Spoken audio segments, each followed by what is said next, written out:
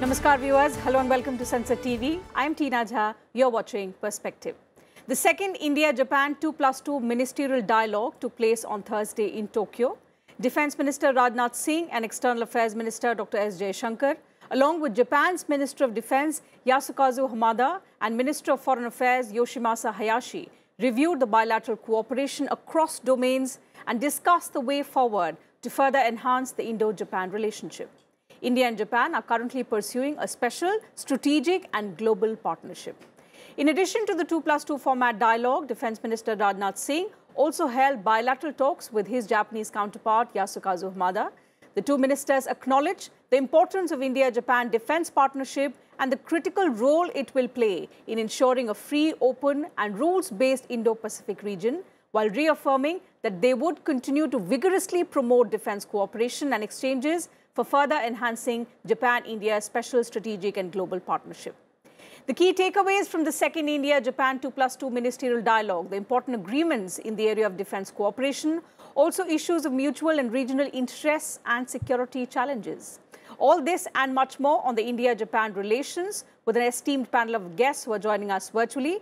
Pleased to welcome on the program former Ambassador Dr. Shilkant Sharma, Professor Rajaram Panda, Senior Fellow, Nehru Memorial Museum and Library, New Delhi, and Major General Sanjay Meston, retired. He's a strategic analyst. Thank you, gentlemen, for joining us on this edition of Perspective today to discuss the larger ambit of the India-Japan relationship and how critical is the second India-Japan 2+2 ministerial dialogue. Ambassador, allow me to begin the program today with you. Let's first, try and understand what really has been the key focus of the second round of the 2+2 ministerial dialogue between India and Japan, and what have been some of the important regional and global issues that you think have been discussed between ministers of both sides? You know, this meeting is the second meeting of the 2+2, and they have reaffirmed and strengthened the shared vision of the two countries of the Indo-Pacific as a free, open and law-based region. And for the security, like our India's Sagar, Prime Minister's Sagar initiative, which is security and growth for all. And the late Japanese Prime Minister Abe's initiative of Asia-Pacific with security, stability and prosperity. These visions have so much of confluence, and the meeting actually has followed up on this. The areas of cooperation which have been identified have been very wide. They talk about the supply chain resilience, for instance, and what has been agreed under the Quad. There are critical areas like new materials, strategic minerals, and the 5G initiative, the digitization. Then in the area of defense cooperation, the meeting, as you mentioned, between our defense minister, Rajnath Singh ji, and his counterpart has really been very forward-looking. They have emphasized the importance of defense cooperation with the two countries and coming together, and the critical role that this can play for Indo-Pacific peace and security and keeping the area free and law-based and open. Then there is this. This framework is unique. It is 2+2. We've had it with Australia, with US and Japan, and all four are members of Quad. So this is a way of how the Quad arrangement is given a further shape in terms of bilateral and multilateral strength. Then Japan and India also are important members of the larger forums, like India is going to lead the G20 next year, and Japan is also going to be hosting the G7. So there's a lot of overlap between our responsibilities. Then India and Japan are also part of the G4 group, which is the group of 4 countries in the United Nations for the last several decades. And they have been, their insistence has been on reform of the UN. And a meeting of G4 will be taking place next month in New York. So this shows the sweep of the relationship between the two countries, and the nitty-gritty of the discussions today in 2+2 shows the intensity and the depth of cooperation. Absolutely. The Japanese, vision has come out of the old. They are self-confident, self-reliant, and they are now no longer fettered by the post-Cold War things. They are now looking at a strong defense, and they're looking at security alliances and partnerships with important countries. So Japan is for diplomatic, coordination, and the countries which are important for Japan are, apart from the US, India, Australia, and even Philippines in the Asia Pacific. Both of them also place emphasis on ASEAN being central. We share the perspective about ASEAN. So then the Indo-Pacific Economic Framework, cooperation framework, there also we are members, and that has been set into motion. That entails a whole agenda of cooperation between the two countries. Absolutely. So then, a wide range of issues, Ambassador, that you have cited in. I'll take the aspect of the defense cooperation to General Meston in just a while. But before that, Professor Panda, a quick word from you on, this unique framework that India and Japan have had, and how it's only the second 2+2 ministerial that has taken place. But since 2019, a lot of it has changed globally as well as regionally. So in terms of geopolitics, the kind of, scenario that has changed today, how in the face of an assertive China over territorial disputes, it's a shared concern between India and China. So all of that impacting the relationship, how do you think that has led to India and Japan evolving their relationship since the first 2+2 in 2019 to now? You see, you rightly mentioned about China, because the bilateral ties, the relationship between India and Japan, if we see historically, it has been always very good, congenial, very friendly. And now there is a regional compulsion. The way the bilateral relationship, the ties have been getting strong, and it is becoming more robust, is actually, in fact, in response to the changes which are occurring in the region. I would like to specifically mention about 2 or 3 main focus, main areas, main issues, which are actually bringing both India and Japan together. Number one, the South China Sea, the Chinese incursion, and then the Chinese militarization, and the claim of almost about 90% of the sea in the South China Sea, ignoring the claims of other countries, and also the commercial significance of that region. This is one. The objective is to how to actually secure this as a global common. This is one. The second thing is, more recently, the developments which are taking place in the Taiwan states. This is actually has emerged as a kind of new flashpoint. And if we follow very recently, the developments which are taking place in the Taiwan states following Nancy Pelosi's visit, and subsequently the visits of many French, German, Lithuanian, Japanese lawmakers and politicians. These are all pointing to a kind of signal to Taiwan that we are all behind you, and the Chinese continuous threat to annex, because as we all know, China has been claiming that Taiwan is one of its renegade province.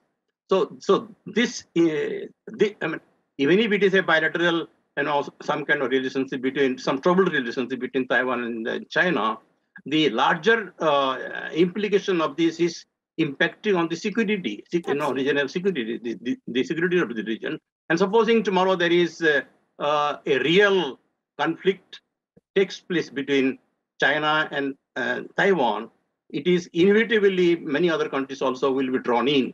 So this is another concern which India and Japan have to speak together. Certainly, that's an important aspect, Professor. Let me bring in General Meston's perspective on that. General Meston, a shared security threat that both India and Japan today are facing. China's territorial expansion, China's military maneuvering is something that both of us have to tackle together. And this has been reiterated by External Affairs Minister S. Jaishankar today in his remarks as well during the 2+2 ministerial. Now, what we have seen also happening in Japan, perhaps because of this security threat, they are now recasting their national security strategies, something which was quite unlikely and quite unexpected for a country like Japan to do so. But in the wake of this security threat, something that we have been facing in the Himalayas, Japan has been facing in its seas. And this has certainly brought both the countries together. So in the wake of the defense cooperation and enhancing defense cooperation, how do you see this round of 2+2 bringing these countries closer, especially when it comes to defense and strategic cooperation? Tina, good evening. A very pertinent issue raised by you. See, after all, a question which will be raised by everyone is, what has India and Japan to do with defense cooperation and security concerns? I think during the course of discussion, it has emerged very clearly that there is a security threat. Maritime concerns are foremost important to Japan and to India, especially in the Indo-Pacific region. We definitely want that the Indo-Pacific region should be a free, open, and rule-based Indo-Pacific region. There is no denial to that. And both Japan and India today also face a common enemy, that is China. China has been expansionist. It has been very assertive in the entire, I would say, South China Sea, East China Sea, with the Indians, with our nation, especially in the Himalayas, right from Arunachal Pradesh to Ladakh. So everywhere they have been assertive. Now, what is required is exactly on ground some things are happening. So there are two ways to handle a thing, and both go complementary. One is diplomacy, dialogue, and the second is defense diplomacy. Now, defense diplomacy obviously leads to defense cooperation between nations and at times between trilateral nations and multilateralism. In the case of Japan and India, we have been having bilateral, but at the same time, there have been certain aspects which have also emerged as trilateral and multilateral.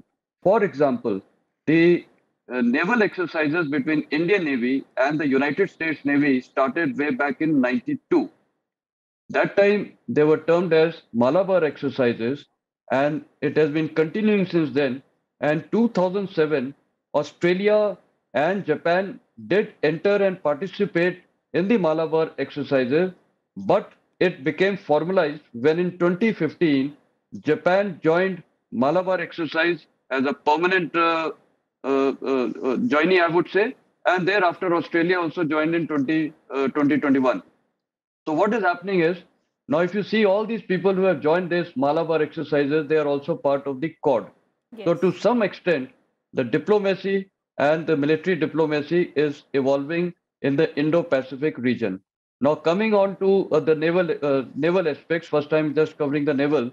We also have the JMX exercise, that is the Japanese Indo bilateral maritime exercises. Now they started way back in 2012.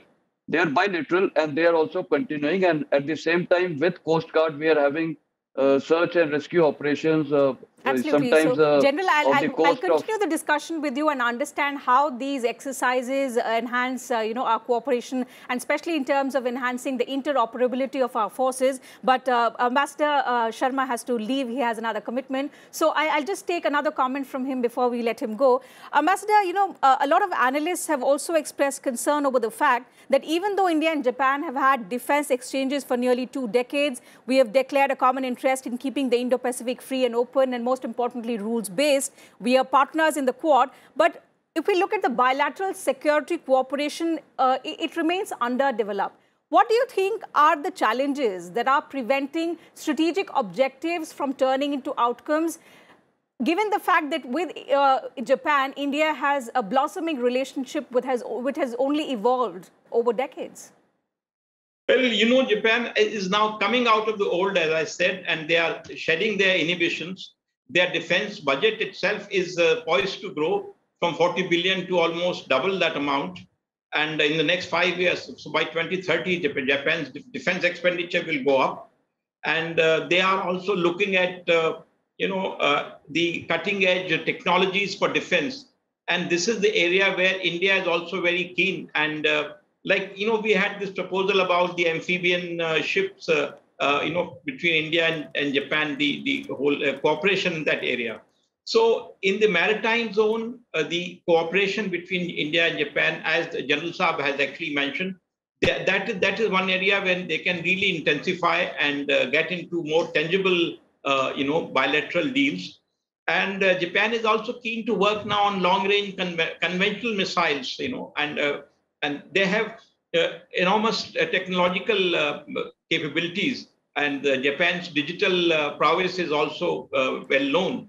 So these are the areas in the field of cybersecurity, in the field of 5G and the digital expansion.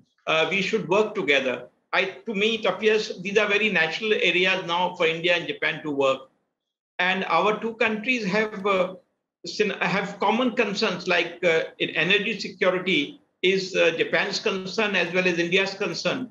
And we need to pool our efforts in this area so that under the auspices of the Indo-Pacific Economic Cooperation Framework, supply chain resilience, and the supply chain resilience initiative itself, we have areas to really move forward.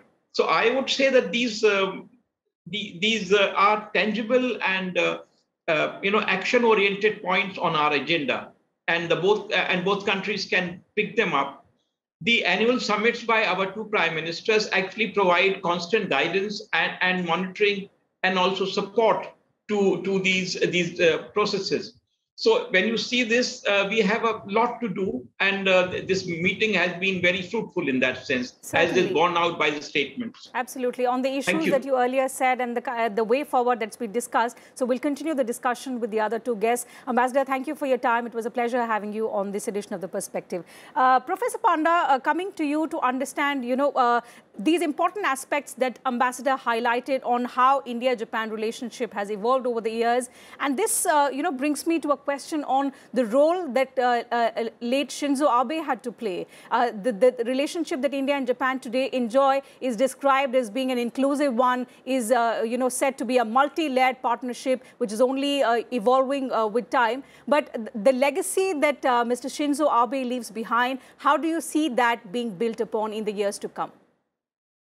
I'm very confident that during the successive tenure of Prime Minister Suga and also now presently Fumio Kishida, the relationship between the two countries will become more robust.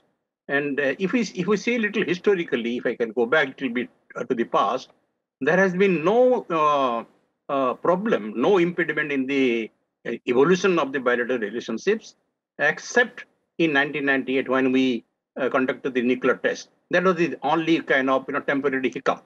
But that was soon overcome following Prime Minister Modi's visit in August 2000. And subsequently, there has been gradual and incremental deepening of ties in almost all fronts: defense cooperation, cultural cooperation, economic cooperation. In every dimensions of our relationship, I think we can see robustness. And while evaluating the bilateral relationship between our two countries, we also need to keep it in mind what kind of constraints Japan might be having internally in terms of deepening or expanding more closer defense cooperation, because it has got some constitutional constraints. Now, the legacy which actually Abe Shinzo has left behind us is to understand is he is the one who has been the architect for initiating some changes internally within the country. In particular, how to amend the Article 9, the peace constitution, because the Japanese constitution is believed to be a kind of peace constitution. The Pacific clause, it is not that easy, but he did try. But since the process of amending the constitution, by the way, till now, not even a single article of the Japanese constitution has been ever amended. If we compare that with our own constitution, we have amended several times. Absolutely. But then there are certain, a sharp contrast with the Indian constitution. Constraints, and these constraints actually former Prime Minister Abe tried to address it, and since he could not do that, at least halfway he came through, and he reinterpreted the constitution in such a way that the spirit of the peace clause was substantially diluted, and he made this collective Absolutely, Professor. So a lot seems to be changing in Japan. Currently, it is the 9th largest defense spender. And if it doubles its defense budget, it is going to become the 3rd largest, just behind US and China. And this could, of course, mean newer opportunities for India being an important partner. But coming back to the significance of defense cooperation between India and Japan, General Meston, both India and Japan have the shared desire to now further increase the scope and complexities of our bilateral exercise. Tell us and our viewers about the kind of military-to-military cooperation in terms of these exercises that we conduct, and how do they enhance the interoperability of our forces, helping us, deal with any kind of security threat? Firstly, coming on to the defense cooperation, let me also highlight that in the entire Indo-Pacific region, I think India is doing extremely well. We have got today defense cooperation, and I myself was in the foreign division of the Indian Army as a colonel. So whether it be Philippines, whether it be, of course, Japan, South Korea, Malaysia, Singapore, Thailand, Vietnam, Cambodia, we have been having extensive defense cooperation with all these countries. And therefore, what I'm trying to say is that India is making solid footprints in the entire ASEAN countries. We are really doing extremely well. And therefore, now coming specifically to Japan. Now with Japan, we have been having these exercises since many years, and the start point was 2008, when there was a joint declaration to enhance the security cooperation. And since then, I just mentioned that the Malabar exercises were as it is continuing. Now, thereafter, it was 2012, the JMX exercise, that is the joint, that is the Japanese, India maritime exercises have been conducted. And of course, now coming on to the army, we have also been having the Dharma Guardian exercises. Now, see, whenever a military exercises takes place between the Navy, the Air Force, and the Army, everything starts with staff level talks. So, staff level talks means we have, for example, in the Army, we have a department which handles the foreign division and which is headed by a additional director general international cooperation. So he generally heads the staff level talks with a team from some of the branches, and they exchange talks and they establish some kind of a framework for defense cooperation. Now, once that is approved by the Ministry of Defense, it takes off. Now, for example, coming on to the Army. Now, in the Army, the Dharma Guardian exercises started way back in 2018. And this is supposed to be an annual feature.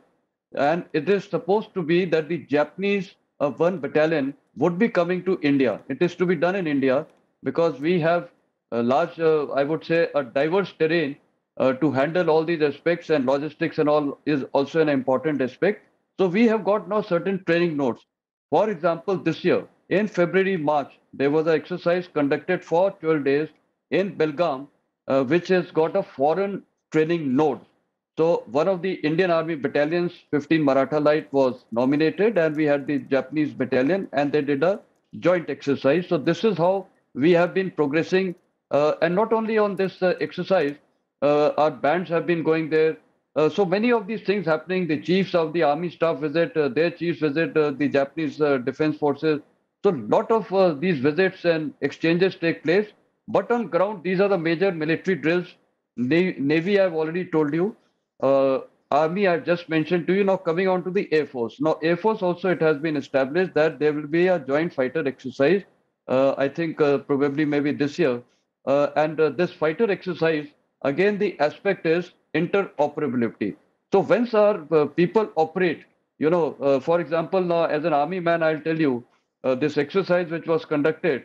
So the troops from both the sides are participating.